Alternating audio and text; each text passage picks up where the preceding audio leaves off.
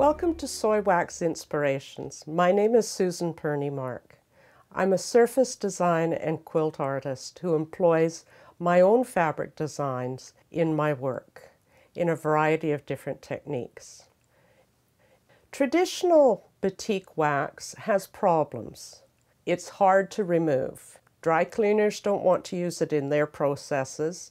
You can't rinse it out in the washing machine, and it's a petrochemical-based product. This is where soy wax steps in to solve a lot of those issues. It's environmentally friendly. It's a plant-based product. It's easy to remove with hot water in the washing machine. You can treat it in a number of different ways and use it in a variety of techniques. And it also supports our farmers, and I think you're going to find it to be a great product in your work. In this DVD, you're going to find some inspiring techniques to use in your designs. We're going to be exploring some shibori. We'll use dyes as well as fabric paints.